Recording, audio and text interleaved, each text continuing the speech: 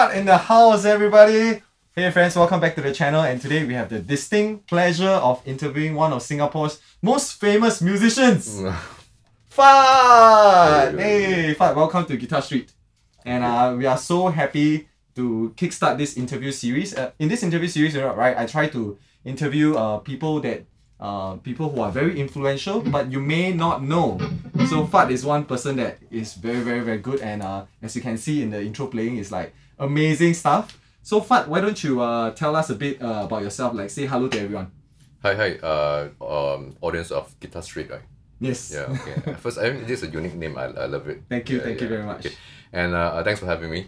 So I'm Fatt, so my surname is Kew, so you can call me Fatt Kew. Fatt Kew? Yeah. Is that a deliberate thing? Like, are you like trying to troll all of us? No, it's my real name.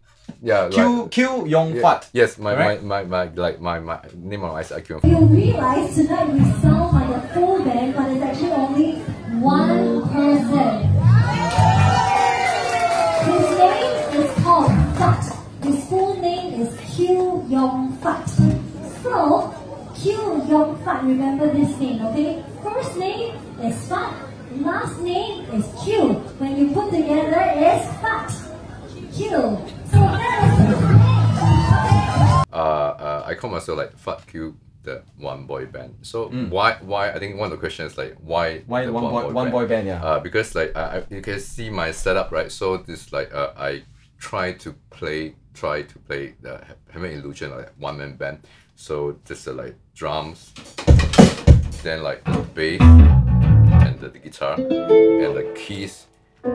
Okay, I need to introduce Fatt a little bit more. So Fatt is a solo guitar extraordinaire who is the winner of the 2008 Lee Guitars Fingerstyle Guitar. Well, that was like so long ago. That was, yeah, okay, so 2008 Lee Guitars Fingerstyle Guitar Contest and 2003 Bunyi Guitar Fingerstyle Guitar Contest. I want to really introduce everybody to Fatt and what he does because there's a lot of things. Even though I'm a musician, but I still cannot really figure out sometimes like what he's doing. You are very versatile in accompanying vocalists, but you're also a solo guitarist, right? You can also play, and he has a lot of things that he's doing. You see, performance of his self-invented foot drumming. Okay, so foot drumming, you give us a bit of okay, flavor.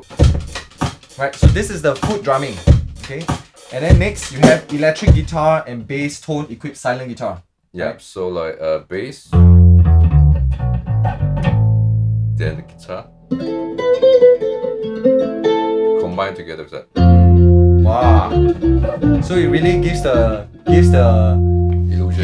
illusion, or rather, I would say these are the components of a band, right? You need the drums, you need the bass, and many people don't know. Actually, the drums with the bass is what really makes the live band sound. Correct, right? correct. Yeah. I think a lot of musicians today when they do the live, they have like drums, then they have guitar. So I mean, my own opinion. But they're missing bass. Yeah. I think maybe they should explore like adding bass into guitar, because like if you hear I mean there's pop songs that without the bass. For example, the Prince When Doves Cry. Okay, that's an excellent song, my favorite songs.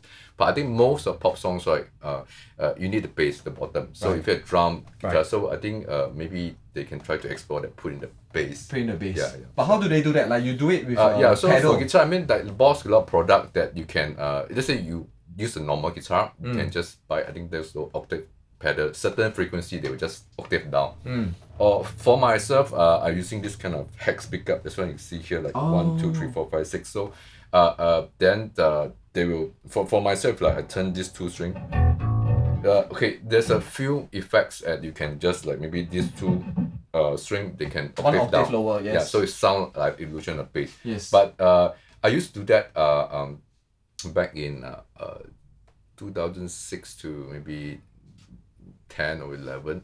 After that, when I decided to incorporate this drum, so I find that the octave thing is maybe not so defined. I mean, because like bass, you need that that attack part, like the transient part.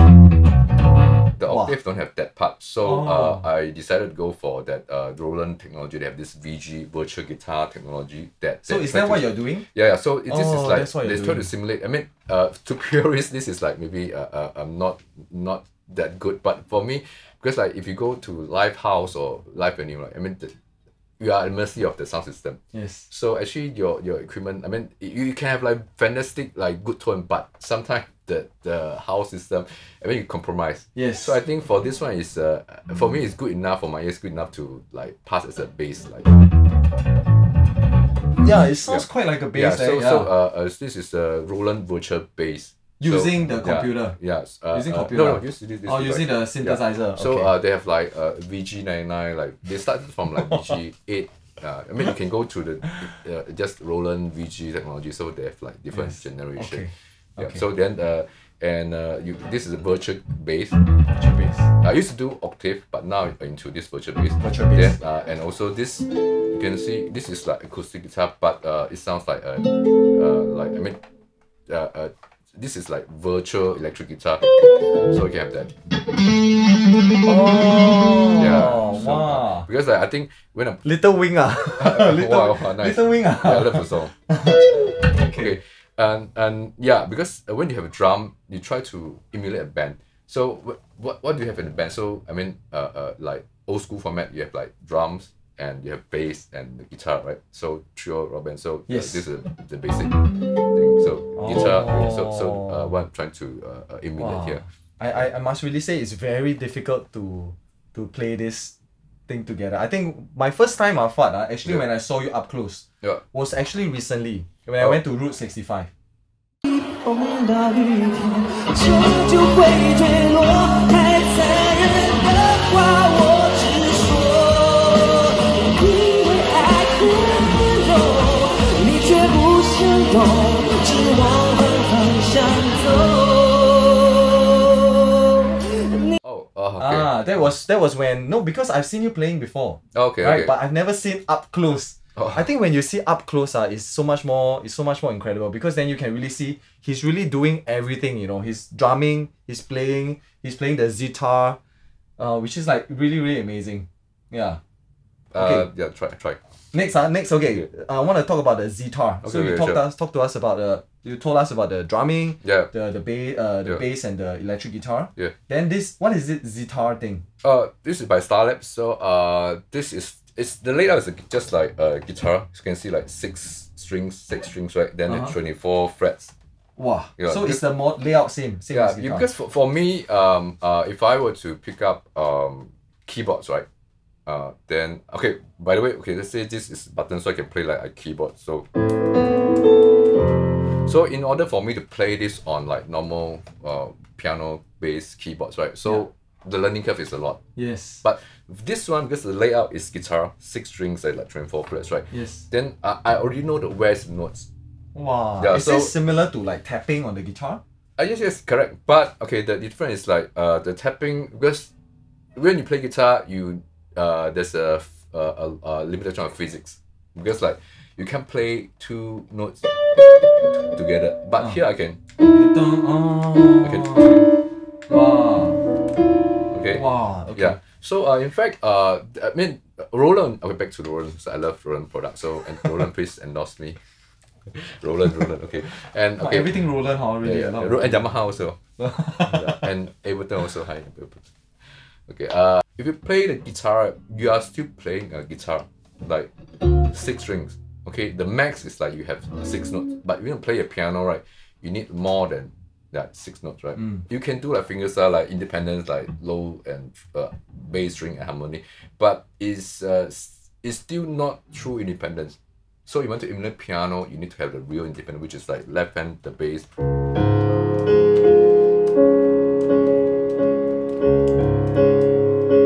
So to do this is very easy when you separate. But when you do this kind of thing on the fingerstyle you have guitar, to arrange it. Yeah. So it's like you need this kind of skill. I mean, yes, it's fun to do, but there's a limitation of the thing. So I've been like following MIDI guitar since like back in 90s. So I think I bought all of their MIDI guitar products since the 90s.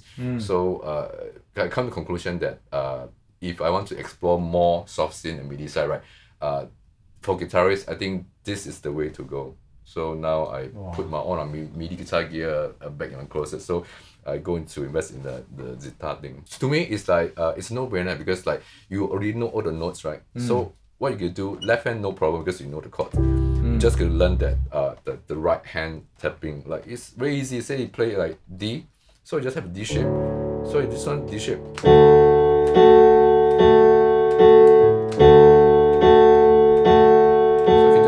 Like a piano, those kind of thing. And you can access to like billions of sounds like software developer have been developing it. Gosh. Yeah, that keyboard is having so much fun. Amazing. For guitarists, right, you only have like pedals, like effects, like a couple of them. Yes. Yeah, the amp. But you talk about soft synth, right? There's like unlimited like choice of the synth. Yeah. Fatt, can you do us one more demo? Because just now in the intro you did a demo. Yeah. But over here, maybe you can do one more demo slowly. Then you walk us through what you are doing. I think everybody is very keen to learn. Yeah, sure. You start with the drumming or start with the guitar. Okay. You can talk us through as you play. Are you able to do that? Yes. Normally when I play like in a live setting, for example, I take a ballad for them. So I will start with like a piano because most of the ballad is like have a kind of sentimental kind of vibe. So maybe I will start with like a piano. So I use the Ztar to like.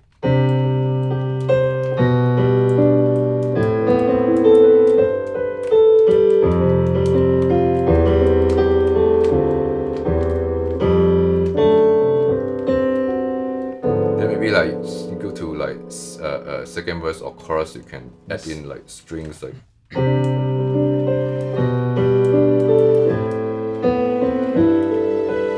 By the way, the string triggered by the pedal over here. Yeah, you're doing something. Yeah, so I mean, this is like chicken feed for keyboardists. They have been doing this for like forever. So I just try to copy the thing. So actually. So that's the volume of the strings that you so are actually, toggling. the string is always playing in the background. It's always playing. Yeah. You just on or off. Yeah, on or off. Yeah. Okay, so like.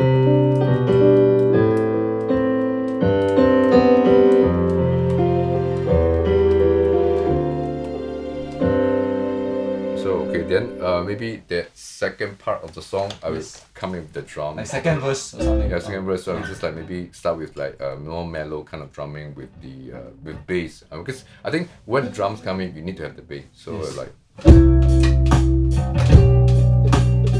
So instead of like using the kick, the snare, I'm using the side stick.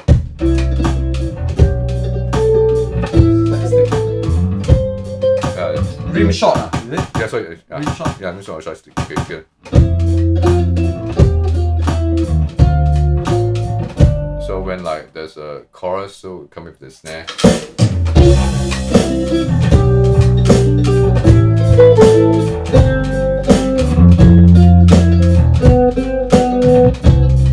when there's that bridge or like you need to have a more dramatic thing, so I can kick with like distortion.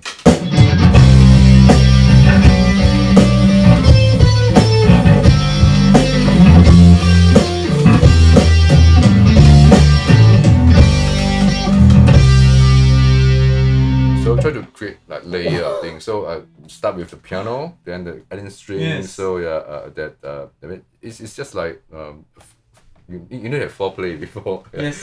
So just have layer of thing, create layer by layer. So wow, amazing. Then just now in the distortion, it's just a toggle, is it? Yeah, toggle. So I just toggle thing. So there's a distortion. So I turn on that distortion effects. Is it on your guitar? Yeah, so I map to this thing. So turn on that. So there's a lot of mapping. You need to map. Yeah, because I mean, of course, like you can use forward, but because my feet is like occupied by the drum. Yeah, so I have to like use the distortion.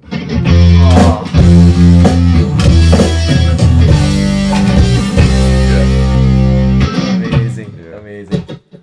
Okay, now we're going to switch topics. Right, Sure. we've learned a lot about Fatt's incredible arsenal of tools. I'm a fellow musician as well, and I feel like we have so much to learn from you. Right. So one of the things that I noticed is that you don't use any chord sheets. Oh, okay. Can you tell us a bit about that? Like, how do you navigate your way through the different songs? And then do you play wrongly? Are you